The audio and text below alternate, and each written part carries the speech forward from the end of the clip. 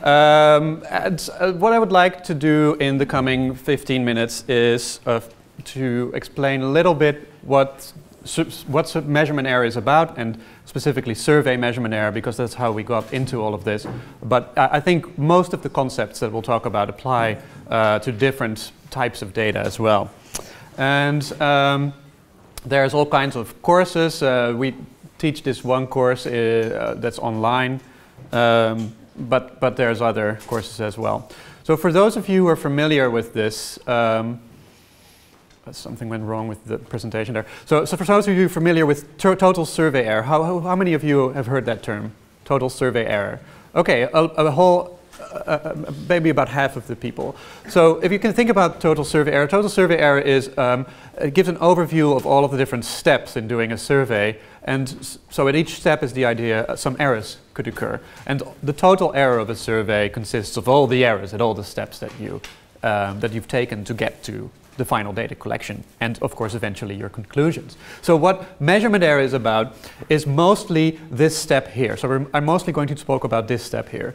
So first you come up with an idea of what you would like to measure, then you come up with what kind of thing would measure that idea, that construct, and then you get the response from the person, and all kinds of other things happen, and those two things are not the same either. So we're talking a little bit about this, but mostly about this. And this part we often call validity, but there's a lot of confusion about the word validity, so I'm going to try to use that word as little as possible here. All right, so what is measurement error? Well, it's pretty simple. It's just the difference between what you wanted to know and what you know. So, for example, Mr. Jones, who I'm sure you're all familiar with because he's always used as example, he says he went to the doctor 3 times, but he actually went 4 times. So then the measurement error is -1. So I'm keeping it simple here, but it is really that simple in the basics, right? So there is a numeric value of the difference between what you saw and what you wanted to know, and that's measurement error. That numeric value, that's what we're talking about here. So you could also show that in a picture. Yeah, okay, so please ignore that. So you could show this in a picture where we have the true visits, that was the 3, right? And we have the answered visits, which was 4. And I put the true in a circle because in practice we probably won't really see the true answer. So that's the problem of measurement error. The problem is we would like to have a certain value, but we don't have it. We'd like to have the 3 value, but what we got was 4. So this is in a box because that's what we got. So boxes are observed, circles are unobserved. And if you're familiar with structural equation modeling, then that notation will be familiar to you. And there's different ways of writing this. You can write that in a picture. You can also write it in an equation. I was recently told that you should not start by explaining things with equations, but I'm making that mistake here. So, the number of answered visits is equal to the true visits plus some error. So that would be 3 equals 4 plus -1 in our previous example. Yeah, clear? So it almost always follows this kind of model. And I'm going to say immediately here we're using linear models, and I'm talking about continuous variables here, but you can sort of generalize all of this to categorical variables and other types of models as well. I won't get into that because then I'd be busy talking to you for 15 days rather than 15 minutes. So that was easy, right? We defined measurement error. It seemed pretty clear, but now I'm going to complicate things for you a little bit. And those complications, you have this gentleman to thank for. It's Frederick Lord, who wrote a book, Theory of Mental Test Scores. The idea being that sometimes there isn't really something like a true value, right? Because what's your true value of being in favor or opposed to a certain policy, or liking ice cream, or anything like that? So what's the true value? Can we open up a person's brain and observe a number there? Not really. So there should be some other definition of true value, and they came up with such a definition for opinions and attitudes. And that definition is slightly more involved. It's the difference, so this is it's still the difference between the answer I got and something, but now it's the difference between the answer I got and the so-called true score. But what is the true score? Okay, the true score is, I'm going to read it out and then I'll explain it. The hypothetical average of the answers I would get if I wiped your memory and asked you the same question again over and over. So, if I were to, for instance, can I draw here somewhere? No. Okay. All right. So, if I were to show you this here, this thing, and I'd ask you, what feelings do you have with this picture? So this is my Rorschach, this test, and I ask you, what feelings do you have with this picture? Positive? I like it very much. You like it very much, okay. Now I zap you with the thing, and you completely forgot. And we go back in time, and we're at the same point where we were before. If you're looking at the video, you have to rewind. What feelings? You love it. Okay, so you're not exactly the same, but because before you liked it and now you love it, right? So there is some difference between the two answers. And what I will assume is that you didn't remember what you said before because I wiped your memory. The thing is working. And the variation in the answers that I get symbolizes a variation in the answers around some true value that I don't know. But I'll just define that as the average of all of the answers. So I could repeat this for eternity, and we'd be standing here and you'd be giving me the answers and you wouldn't get bored because your memory would be wiped over and over. And the average of all of those answers would be the so-called true score. So it'll be somewhere between like and love, if we can give a score to that. So that would be the true score. And here's another example. You can read that for yourself. The slides will be shared somehow, I'm sure. The videos. All right, the slides are in the video, yeah. All right, so, right. So now there's all these different reasons why there might be measurement error, and I'd just like to stress quickly why this might be important. Why is it important that there's errors? So here's an example. Suppose that I wanted to do a regression analysis. Sorry, does everybody understand regression, linear regression analysis? All right, so you have, the idea is this might be, I don't know, your health, and this might be your education value or something. And this is the true line that I'm interested in, but then these blocks here, which is the observed data points, they might be in the wrong place because of the measurement error. And what does that do with the line, do you think? Any ideas? What will happen to this line if I start moving around these points? Change the slope, right. So I'll get the wrong slope, right? I'll get bias in the regression coefficient. If I just sort of jumble them about randomly, do you think the slope would go up or down? Either way, down, right.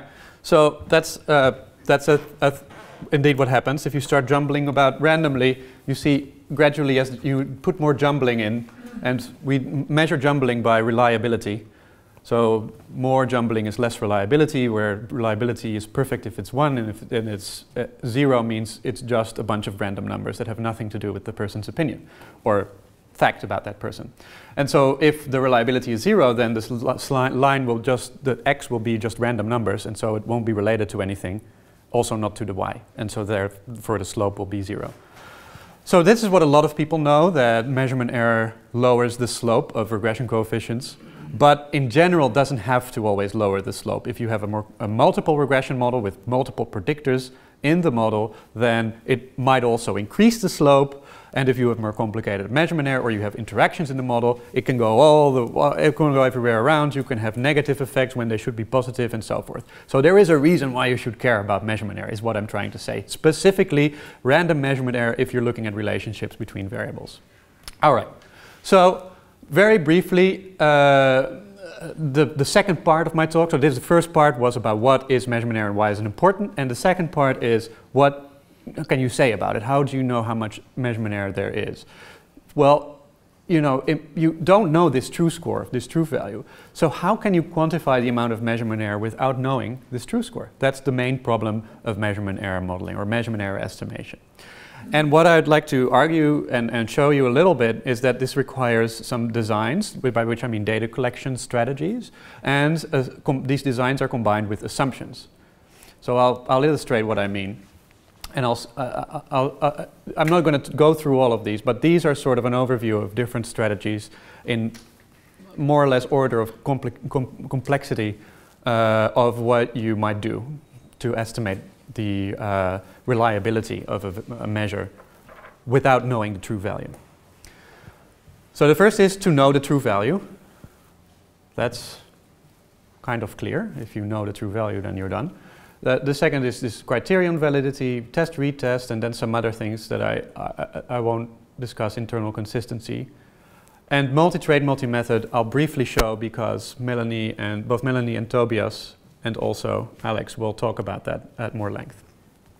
But the general idea is you collect some data, you make some assumptions about those data, and then together they give you the estimates of the reliability. Sometimes something which is called validity, and I won't go into any philosophical debates whether that's a good word or not. So here's an example. If I knew the truth, for instance, doctor's visits, I just looked in the register and I could see how often you visited the general practitioner. Problem solved, right? So who thinks the problem is solved? Who thinks the problem is not solved? Okay, what would be the problem? Why isn't it solved? The question may be different in the two ones. People may conceptualize the question differently. Right. There might be different definition differences, for instance, between these two. There might be all sorts of differences. And it might also be the case that the admin variable itself is not correctly registered. For instance, I might only have GP visits directly to your general practitioner, but you could go in some countries directly to the hospital and visited the GP there. And then it wouldn't be in the register. So there's also measurement error sometimes here. So the idea is, if you have this, then you get the most amount of information possible, but it's difficult to get. Well, if you had those data, then why are you doing a survey in the first place? You probably didn't need to do it. And you know, this assumption that it's perfect is often violated. Right? So the design is get perfect data. The assumption is the data are perfect. Right? And if you combine those, then you're fine. But in practice, this almost never obtains. So another thing that you may have heard of, who has ever heard the term nomological net? All right, one or two people. What about criterion validity? Criterion correlation, yeah, many more people. Those two things are kind of the same. I looked up the word nomological before this talk because I'd actually never done that in my life. It seems to mean undisputable truths or undisputable laws or something like that. So basically it's what I would call a simple sanity check. So if you're trying to measure sort of, you know, GP visits, then that should be related. If you observe people who are very sick, then you expect they go to the general practitioner more often. If that's not the case, then something's wrong. That's really it. So I'm going to skip the way in which you could calculate this, but basically you just calculate the correlation between what you think the variable that you're trying to measure should be related to and what you actually measured. So there's also these assumptions there. You know for sure, right, that's why it's nomological, that there is some correlation, and you know what sign it's supposed to be, positive or negative, for sure. There's no other explanation for it being the wrong sign than measurement error. That's important. Right, and secondly, you know, that's the assumption. It's easy to do. You pretty much always can do this, and I encourage that you do it. But the disadvantage is you don't know much, right? Because if you see that these GP visits are related to health, for instance, then well, that's a very low bar for a measure of GP visits. But if you see they're not related, it doesn't really tell you anything. So it's not estimating reliability, it's just giving you literally a sanity check. All right. That's telling. All right. So this is the sort of main one that I wanted to get to, because MTMM is a version of this. And test retest is pretty much what I've demonstrated earlier with Darren, is it? Yeah. So you pretty much just ask the same question twice. For example, people have done this with the Rorschach. That's why I use that as an example. And they said this has excellent test-retest correlation, because I showed people this Rorschach blot. You know, we all know it. It's you show somebody a vague picture, and then they talk about how they see their mother in the picture or something like this. Right? And so then if you do it again and they talk about their mother again, then it's a good test-retest reliability. So problem solved. Who thinks the problem is solved? Who thinks the problem is not solved? Okay, what might be the problem? They memorized your answer from the last time, not being True version, just a repetition. Yes, indeed. So they just remember the answer. So what you basically do, and you can put this in a picture like this again, you have the true score, you have these two separate observed scores now. Right? So it's the same picture as before, except that I have it twice. And each time I get error. But now what I assume is that the error you make at the second time is not related to the error that you make at the first time. Right? So it's the memory wiping thing, what I could do with this, my laser, you know, if I shine the laser with a certain frequency into a person's eye, then they will forget everything. And if that's not the case, then you get a correlation between these two things here. So, and if that correlation is there, then obviously the, you know, then this assumption of no correlated error is violated. And what you get is that, you will get a too high test-retest correlation, right? So you can't really trust this number. All right. So then there are sort of two ways to solve this, one of which is MTMM, which Melanie and Alex and Tobias will talk about, and the other of which is the longitudinal approach, and Alex will combine the two. So one way, you know, is I could increase the amount of time. So I could show you this, my Rorschach, and then okay, yeah. Right. So I could increase the amount of time, so I could show you the Rorschach and then wait for 2 years and then show it again, and then maybe you'd forgotten. But the problem is maybe you change your mind. And the other is I could, you know, if I have to, but the other problem is if I do that, then you could change your mind. And those two things go against each other. So one of the solutions, and this is okay, this was what I was going to skip, sorry,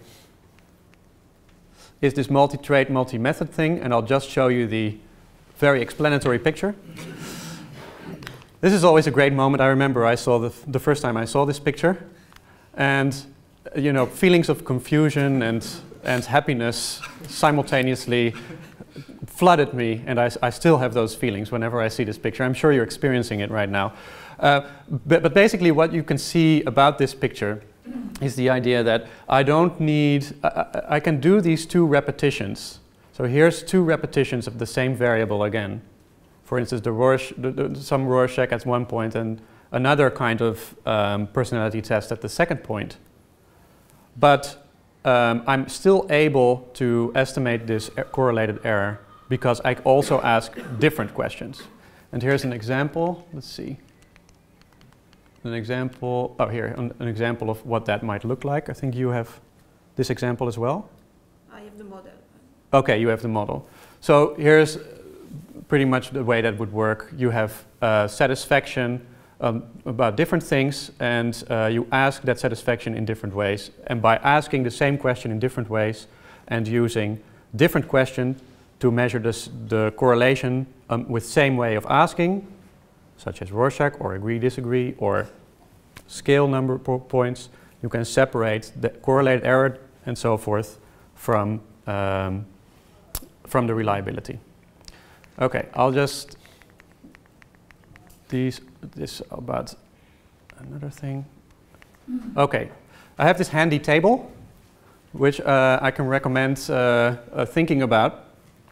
Every method has information that it gives you, and it has assumptions, and so they have positives and negatives. So I'm not here to propagate one single method, but I think that you have to think very carefully about the data you can collect, the design, the assumptions that are reasonable for that design, and what you're trying to get out in terms of measurement error from that design.